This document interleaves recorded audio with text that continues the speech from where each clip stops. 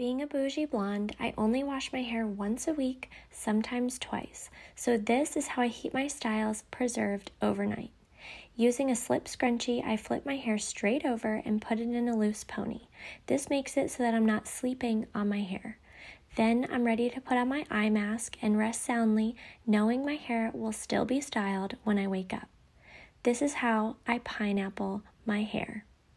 And when I wake up in the morning, I can take out my pony, shake out my hair, and I'm good to go for another day. How often do you wash your hair?